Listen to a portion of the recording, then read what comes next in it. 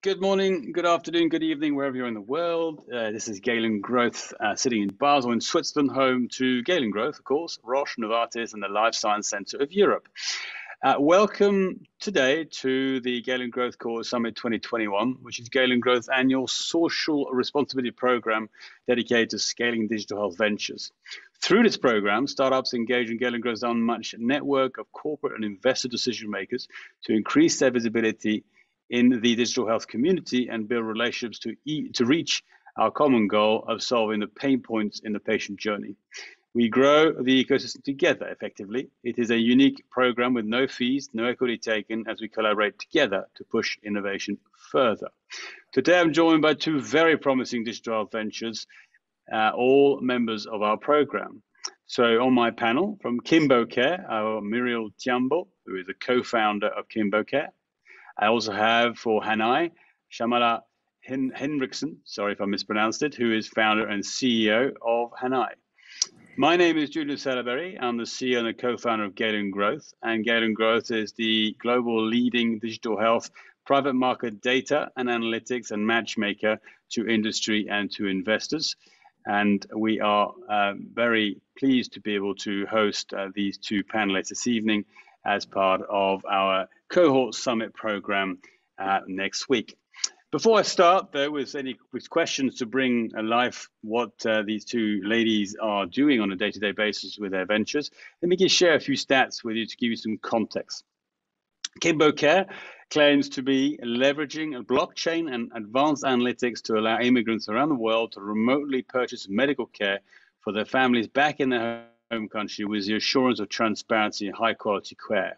I'm dying to know a bit more about this, but some key stats for you. It was founded in 2019 in Switzerland, Basel, I think, or was it further south? I think Murielle will let us know where in Switzerland. It is a B2C model. We categorize them as in the medical payments category.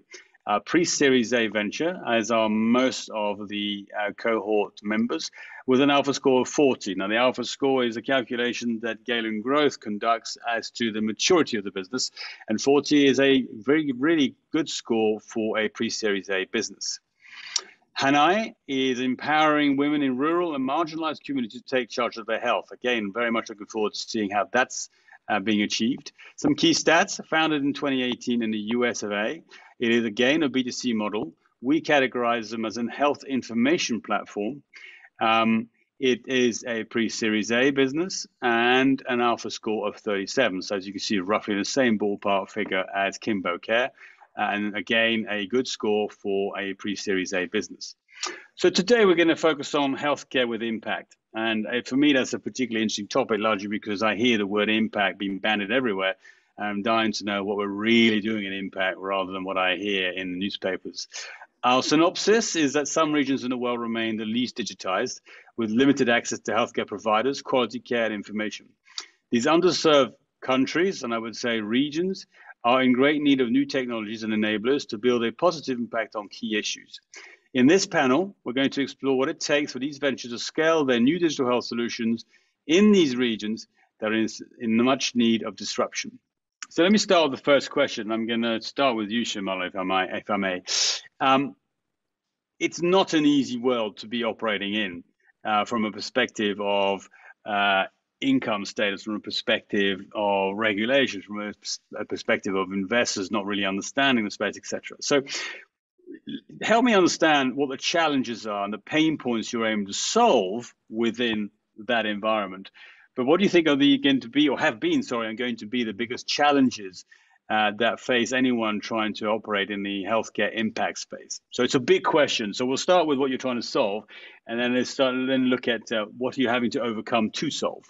Sure. I think at the gist of it, our ethos is very much equality. So if you look at the stats, and I won't ramble off into it, but 80% of the rural population will never see a doctor in their lifetime. 1 in 6 children will actually die by the age of 3. The stats are staggering. And a big thing that I see there is the equality component. Those of us who live in, the economic global north, in very much so in the developed nations across the globe, we do not have these in our usual day-to-day urban settings. while I was pregnant, if I had a headache, swollen ankles, feeling nauseous, being dizzy, I just had to pick up the phone and call my doctor's office, and he'd tell me, you're in trouble, you need to get in here immediately. But a similar situation, a woman sitting somewhere else, let's just say in rural Kenya or in a refugee camp in Mauritania, she'll have those same symptoms while pregnant, and she won't know until it's way too late.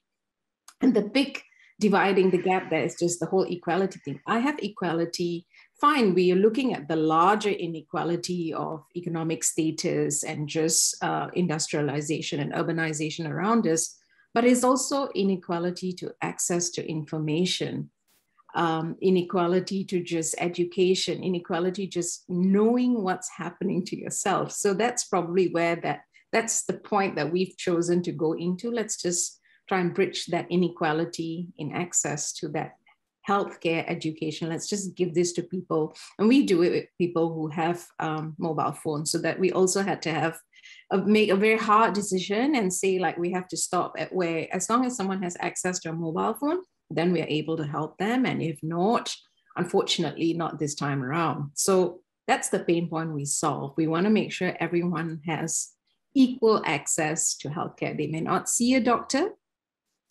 so to speak, but they may be at the very least, be able to access information about healthcare when it is an emergency, once they're closest doctors. That's the problem we're trying to solve. And we're doing this within the constraints of, as you mentioned when you introduced the question earlier, regulations, country by country, it differs. Some countries, some politicians are threatened by efforts when an organization like Hanai comes in and says, I'm going to run an empowerment program now to make sure your women are all, up to date on their own bodies and what it entails. Like Hanai as a company has been threatened by state politicians and told never to show up, and had our flights canceled and our hotels block booked. And, we haven't stepped foot there again in a bit, but then again, that's what happened with the pandemic. So we are saying it's the pandemic that caused us not to go back, not the threat. But I think I'm stating an extreme of a situation where it comes to what you deal with. So you have entire healthcare ecosystems of nations, and then you have individuals who are on the ground who control the people that we work with. We are about to start work in Mauritania with Mali refugees in camps, and we have to then deal with the whole various other networks who are on the ground who are all scrambling to, I suppose everyone's scrambling to do a good job, but those are all the regulatory. And I think Murielle will probably speak more to it in a bit. It's a common pain point for all of us. We're trying to do all this. We also set ourselves up as businesses, as social enterprises, because we are not interested in getting the one-time wham of, $1 million and told to run the project. And then when that $1 million runs out, these organizations step back and leave people worse off than they originally were. And that's just awful. We see that a lot in the field. You see old rotting posters on the walls and things like that. So we didn't want to be that. We said, no, we're going to run sustainable businesses, that this is just going to keep going regardless of whether we are on the ground. When we walk away 20 years down the road, people on the ground are going to be able to run this on their own. So we decided, Hanai made it a point saying we're going to go for that niche. And when you go into that niche, you then fight for money together with the next Shmojo, who's also fighting money for the next electric car and a car that drives itself and a drone. And you are now in that market, and you're not going to give everybody their 3x returns tomorrow. We will along the way, but not now. And then investors look at us with, oh yeah, it's really nice, but are you sure you're not a not-for-profit? I'm like, why didn't you talk to the UN? Why didn't you talk to Melinda Gates? I'm like, oh my God, no. So yeah, these are the day-to-day constraints. For the next person who asks me, why are you not a non-for-profit?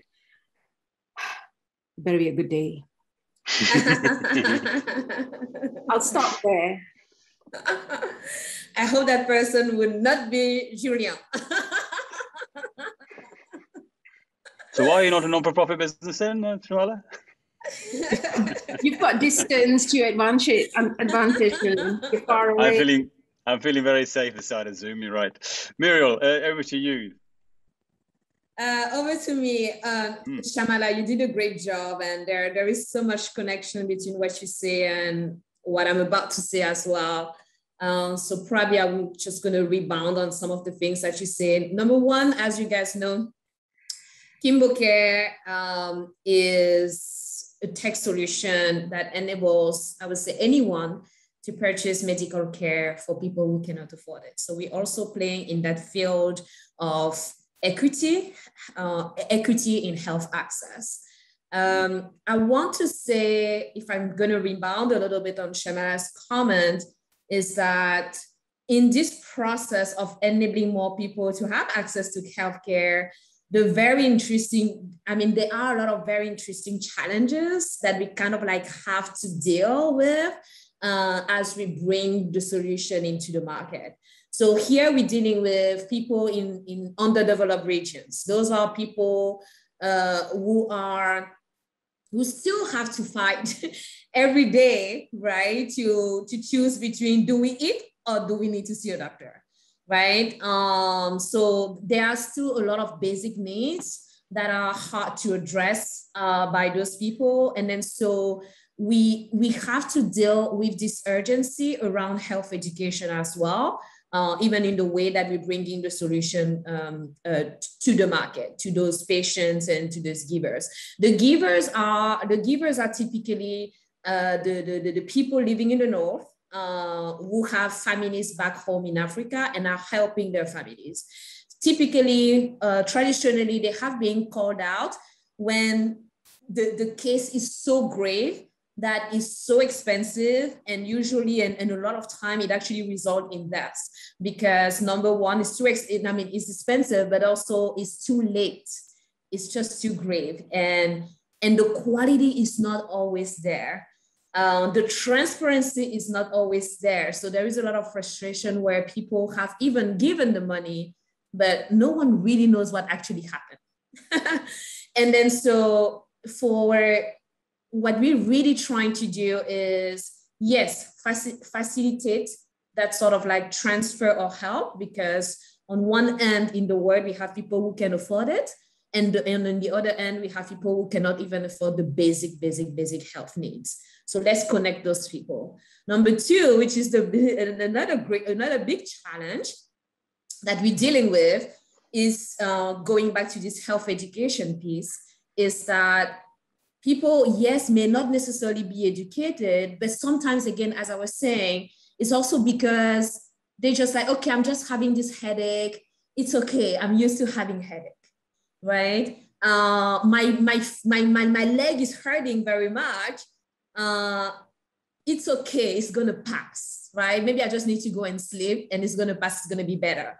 And maybe it's right. Maybe tomorrow they'll be better, but they still don't know if there is something bigger behind it. And they will not have that doctor that Shamala has access to just like call and then just be reassured about that. And then so that's how we see people wait too long and to get care. And this is something we want.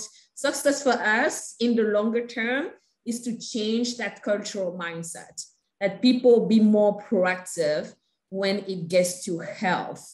And that will come with a lot of education around why it is important, why preventive care is important. Mm-hmm. Okay, and so we'll come back to how you are respectively achieving this. Any specific challenges, Murielle, that you and your brother are facing that Shamala hasn't mentioned that you think are worth a focus? I think for us, it's really, a lot of it is really on that cultural side. I think for Shamala, it sounded that your solution really brings that sort of like education part to it. For us, we want even to make sure that people understand the importance of that education, right? And then so I feel like and that is just because they have to choose between things that are also very important. And that's why we're making the help to be very dedicated to health. From that point, there is no other choice. The only way you can use the help that is being given to you is just to access care. And therefore, hopefully then you have to use it and start to see the benefits. Outside of that, so I talked about the givers a little bit. I talked about the patients a little bit. We have similar issues when it comes to investors as well, but maybe we can talk more about that later, but very similar issues. Okay, we'll come back to it definitely. But both of you are located in the US, though, and you could be, I mean, the US has a very large share of underserved and, underprivileged population that are struggling to get to healthcare. So, how would you respond to anyone saying to you, listen, you're both in the US, why are you worrying about countries that are long, long, long way away when, there are populations that are going without healthcare or proper healthcare, certainly much nearer to you? I can start. I think the US is such a great question because I think before we started KimboCare, I don't know. Let me take a step back. Yes, the US is actually a very developed country, and it's been amazing, especially with the pandemic, to see how the stats are actually playing out when you start to look at them. When it comes to pregnancies, or when it comes to COVID, or when it comes to some other sort of like, medical issues, it's impressive to see how much of certain communities are actually impacted by things that many of us don't get to see day to day, right? And we are in a developed country, and to see the relation with everything that we're doing for the developing regions, that's very interesting. So can KimboCare help a place like the US? Potentially, it will have to be contextualized. But one thing that I've noted, and Shamala, I'm very curious to hear your thoughts on that. The medical or the health system in the US is, I don't think there is anything more complex than that around in the world. And I knew it before KimboCare, and I know it even more now. And it is extremely complex. And one thing that we're really going after with KimboCare is value-based care, which has been discussed in the States for over 10 years, almost 20 years now. And every decade, it makes like, oh, this is something big new that we need to do. But it's the struggle because we are dealing with strongly implanted systems that needs to actually connect from a data perspective to get that value-based care really effective, but it's not happening. So everyone kind of share the vision, but everyone has his own way of thinking about it.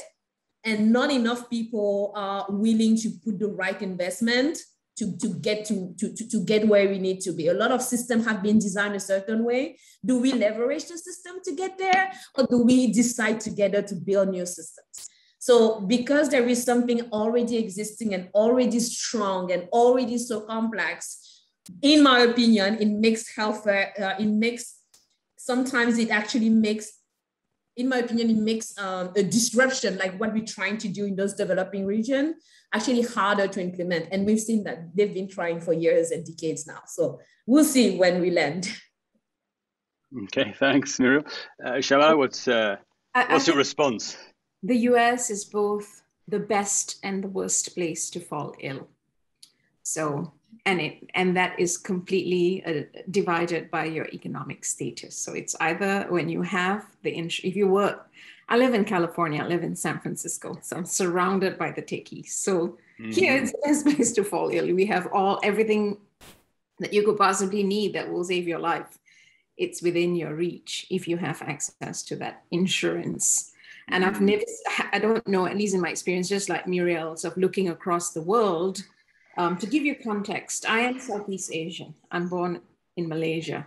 And it's a country that gives you need a ringgit, which is something like 20 cents, to access healthcare. So anybody with 20 cents can access healthcare. So you can go walk into any one of the public institution hospitals and get healthcare.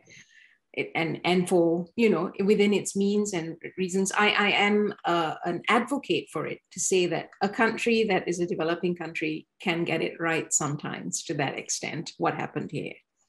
And there are many reasons, I'm sure, and I'm not the expert on it. I find it painful in the US that preventative care is just absent. Like it's great in dealing with you once you've got stage 4 cancer, but it doesn't. And there are a lot of things to it, with things which I'm learning from, that how grand their lobbying efforts are, how grand the sugar lobby can be, how grand you know, the cigarette lobby can be still, and things like that. So it's a way to learn. Hanai can address some of the health education disparities, and we can work in that. I keep meeting others who are doing it, whether it's for the Latina communities, for the Black communities, for the displaced communities. There are people going in, working at that level. And it's also a country that, it's a large country, between where Murielle is in New York and where I am.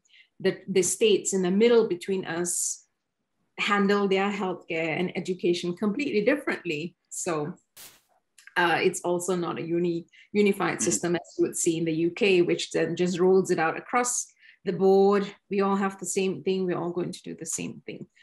So I have a long-winded answer, something that puzzles me on a day-to-day basis as to how I can live in both, like, you know, the best and the worst of things in situations like this. And it's not just healthcare, it's also education, safety, security across the board. And we operate, then we had to make points as to we want to operate where people are vulnerable, where we need, because of the fact that we also need to show data and how the traction's going, we needed to operate in a place where we could get in and see very quickly fixing things and beginning to monitor that across the board, having smaller cohorts of people, but then being able to track that through and not needing to jump through American bureaucracy hoops as of yet. So one of the biggest challenges that I think, and we'll come back to investors in a minute, Murielle, I know you were alluding to that, but it's linked to that because, of course, one of the biggest challenges investors will accuse impact-focused digital health ventures is the business model and how to make sure it's sustainable. And I think it was either you, Shamala, or you, Murielle, someone mentioned around the fact that, you know, sometimes large grants arrive, something gets set up, everyone has a whizzy time, and then the grant runs out and the whole thing falls apart, leaving a lot of people hanging with no healthcare. So how are you going to avoid that? How are you building your business model so that it actually stays sustainable, which means that, you know, you won't end up suddenly falling off a cliff? Start with you, Murielle, sorry. Yeah, I can start. So yeah, we want, and we have had, same as Shamala, people don't ask us why are you not not-for-profit? They're like, you should be a not-for-profit. And we're like, no. But it's really, we could run a slightly different model or a slightly different business, and it would run maybe even better, I don't know, but it would run just fine as a not-for-profit. But that's not the vision that we had. The vision for us was, in the same way that we really want to empower those patients in the long term to take care of their own health, right? We wanted to build a business that addresses a need, an existing need enough that naturally, right, there is the consumption of the solution versus waiting for that grants and then help people. Like for us really is that if we can really help the people who are here as they want to help their family adopt more preventive care, then eventually it's less money for them to spend. And it's just a better life for the patients to live, because then they can go to school, or they will not stop going to school because they're sick. They will not stop going to work because they're sick. Because a lot of time that is what is happening right now. They will call you and they're not doing anything because they're sick. and they've been waiting for a long time. So now you have to pay for the hospital stay and so on and so forth. And it's very expensive. A lot of us here, African immigrants, we don't earn a lot of money, right? So that's kind of like, we want to give through our business model. We want the business model that is basically, that is building a self momentum, right? It's fueling itself versus waiting for the grant, or depending on the grant that's happening once in a year or once every 5 years.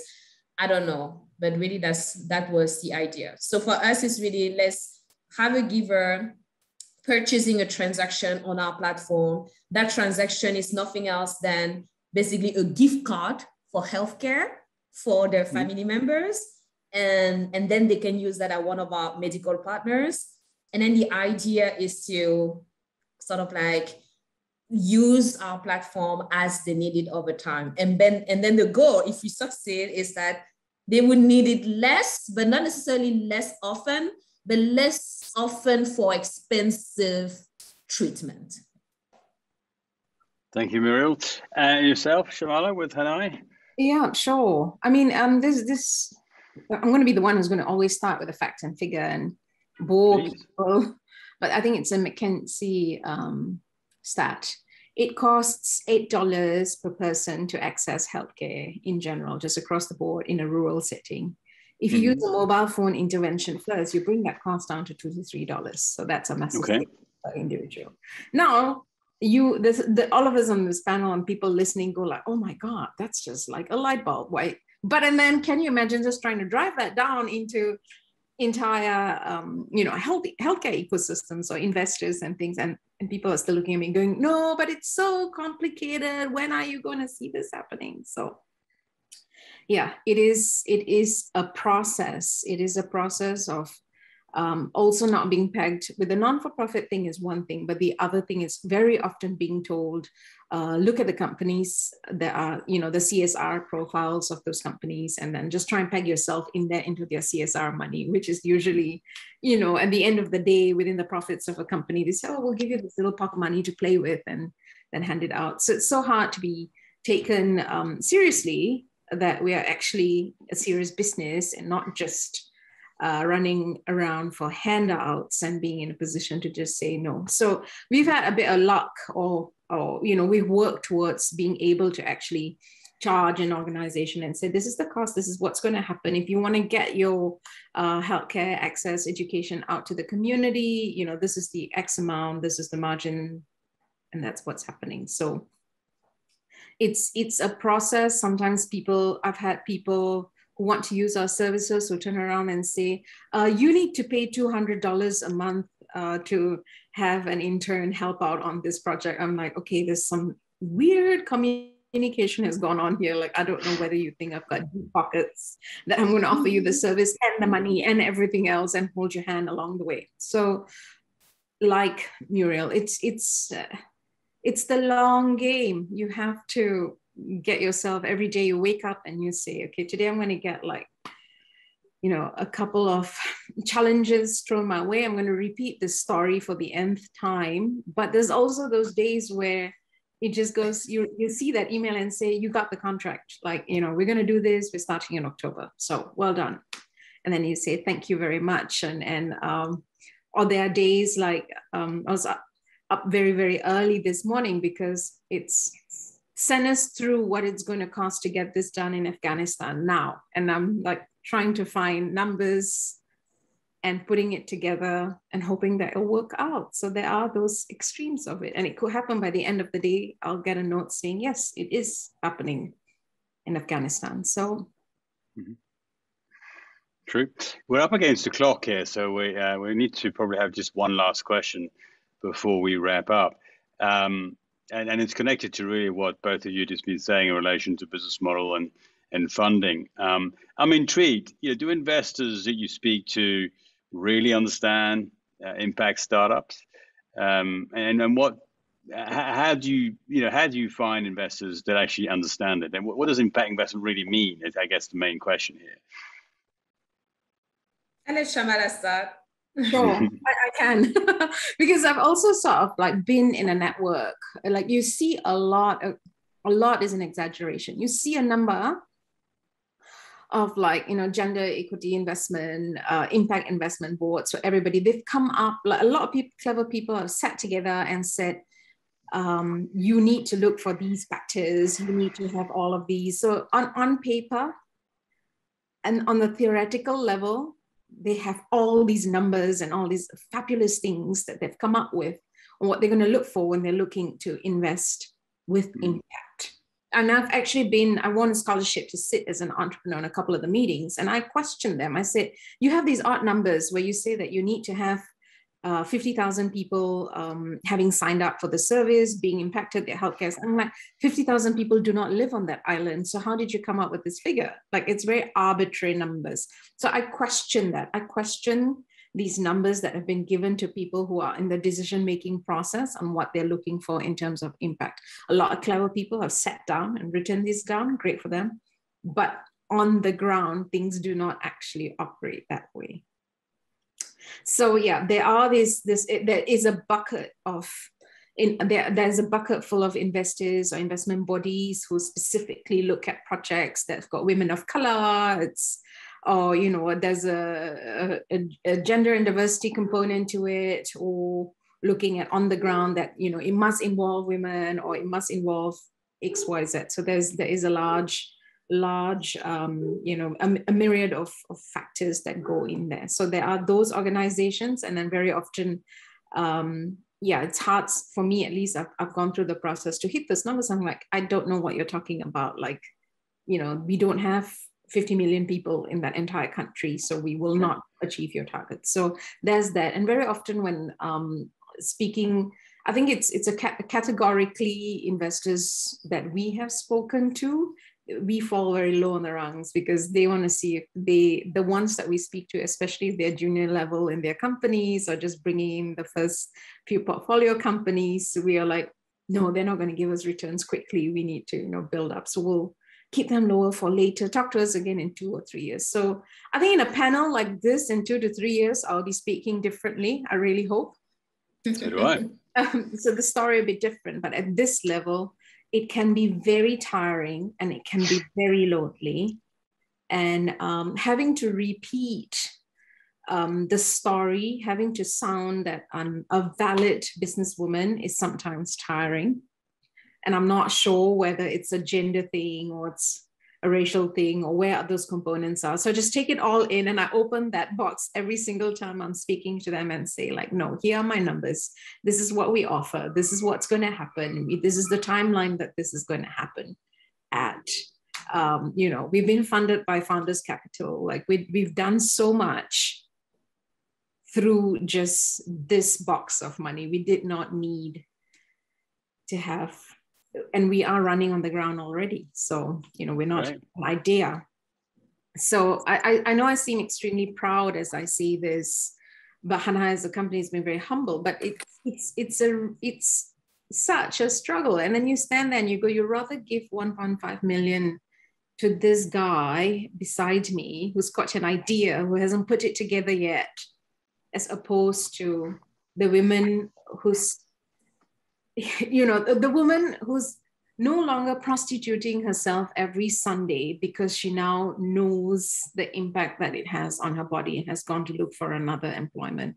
I know it's an anecdotal story and it doesn't translate to your $500,000, but it's very real. So my frustrations are very real, and you probably can see the passion as I talk about it. Sure. But it's on that same note, on the very same day, it's also a case of Shamala, tell me, will 650,000 solve your problem today over a period of 18 months? And we go on, just that KimboCare, I'm a big fan of KimboCare and what it's doing. And, it needs to spread to very many parts of the world. So, Murielle, what's your point of view then to wrap us up tonight? Yes, my point of view is a part of it aligns a lot with what you just said, Shamala, and another part is about, I think, some of the learning that I think we have had to learn the harder way. I I think when it comes to, and to be honest, I am certain that in 3 years or 5 years, I don't know exactly when that happens, but it's going to happen.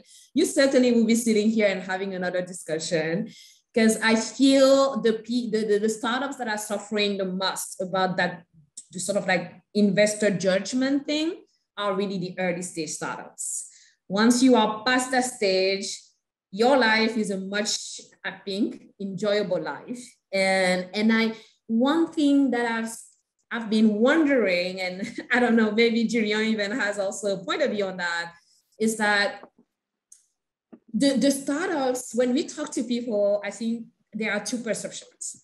Either people are very surprised that we're still alive and doing business, because 90% of them at least die anyway, or people are expecting to see the startup that is making all the news, that is raising 2 million by just doing that. They literally just created the ideas 3 to 4 months ago. We are seeing that all over. 6 months ago, and they're raising $1 million, right? And it's like, oh, if you're not there, then you probably must be dying soon. Oh, you're still alive. Oh, and then so I have kind of like been thinking that, okay, that's common.